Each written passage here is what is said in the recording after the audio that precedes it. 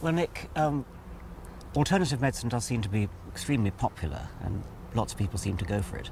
Can you, as a psychologist, think of reasons why it's so popular as compared to orthodox medicine? I think there's nothing really new about alternative medicine. In fact, why make the distinction between alternative medicine and real medicine up until the beginning of the last century? Because before that, doctors had almost nothing in their armoury except bedside manner and hope in order to offer patients. With the advance of modern scientific medicine set itself apart from the traditions of healers and witch doctors and all the other people who've practiced medicine throughout the history of the human species. I suppose you could say that there was a time when orthodox medicine consisted of bloodletting and things, when doing nothing was positively better, and so... Well, it may have been better, it may not have been better. I mean, even such as absurd practice as bloodletting actually may have done people good, in the way in which alternative medicines, which have no genuine medical basis to them, will do good because patients respond to the attention from a doctor whom they believe in. And if the doctor does something dramatic like letting blood, it's likely to work all the better. The more dramatic, the better, yes. I mean, what I'm saying, of course, is that most of this, the effectiveness of alternative medicine depends on the placebo effect. And we know from a variety of recent scientific studies that placebos work much better if they're strong and powerful, if they look strong and powerful. Coloured pills work better than drab-coloured ones, and big medicine works better than small medicine. Something which has the authority of instruments and white coats and so on works, and so bloodletting probably in some way worked. But why has this been such a boost in people going to alternative medicine when scientific medicine is there as probably a more effective alternative? I think it's more difficult to explain. It's partly, as I think you've suggested yourself, that people want to be able to take control of their own bodies and their own health into their own hands, which is much more difficult than it used to be. There's no longer the sense that people are involved in their own in making decisions for themselves when they go to the big hospitals or even to the local GP anymore. And alternative medicine offers a much more comfortable, homely, nurturing environment, and somebody who really cares for the patient in an intimate way. And spends time with them too, which a real doctor has probably not that much. Not enough. I mean, I think real doctors are increasingly realising that that's an issue for them, and I think things are changing for the better from what it was a few years ago. But people go to alternative medicine as well because it works, and it works in many cases just as well as what they could get from the National Health Service. It works because most of medicine, in fact, is a case of self-cure. When people get better, even under the influence of powerful drugs, most of the cure is often being provided by themselves. And in many cases, the whole of the cure is coming from within their own body. Do you mean something like the immune system? Yes, the immune system, the control of symptoms, for example. I mean, people feel, when they're sick, they get fever, they feel nausea, let's say, they feel pain. Those are all self-generated psychological states. I mean, pain is a defence which we mount in order to stop ourselves injuring ourselves further. Fever is a way of trying to deal with bacterial invaders.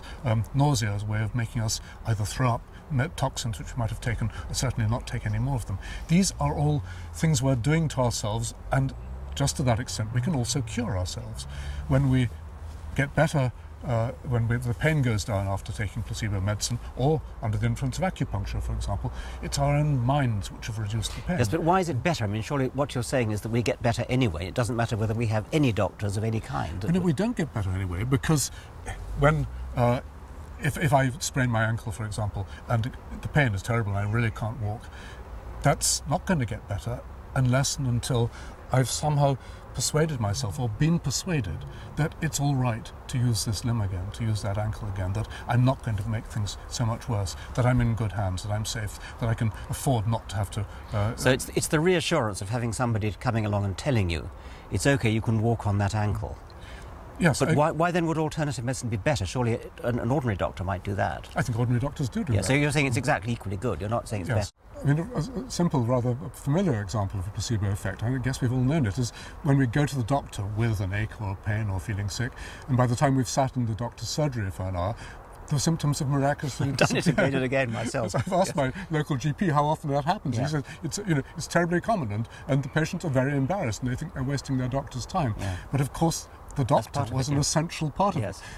They knew they were about to be put into good hands, and therefore they could now afford to relax and let their guard down and to not show the symptoms of illness, the illness behaviours, which are there in order to protect us, to protect people from getting into further trouble when their bodies are not, are potentially unwell, or the immune resources are going to run out, or whatever. We wouldn't want to go too far and say that we don't actually need trained doctors at all. Just anybody in a white coat who looks like a doctor and has a stethoscope round his neck will do. I mean, there are certain things that doctors do which only doctors are trained to do. And we mustn't forget about that. Of course that's true, but let's remember that doctors are also trained to do things which are equally part of being a doctor, which don't have any particular physiological or pharmaceutical background to them. They're trained to know how to talk to patients, how to reassure them, how to give them a reassuring case history and so on. And that's part of the art of medicine. Bedside manner is what really matters, although it's not often done at the bedside anymore.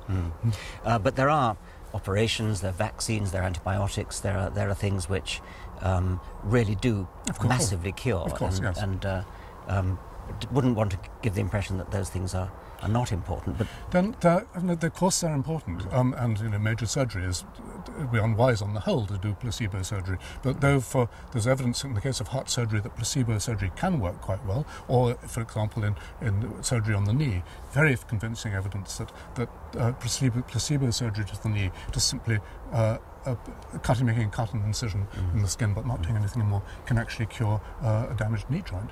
So we mustn't underestimate the body's power to do what we think is being done by medical technology. What do you think is the physiological route by which the knee joint gets cured, or you even said the heart just now? Well, we have evolved over much longer than the course of human history, extraordinarily sophisticated self-healing mechanisms. I mean, the immune system is the most obvious example of it, but tissue repair, bone healing and so on, it's all part of our natural repertoire of self-cure. And on the whole, we're deploying it all the time, but sometimes it seems we need to get permission to use it, and that's what a doctor or a priest or a shaman or even your best friend can sometimes, that's the role they can play.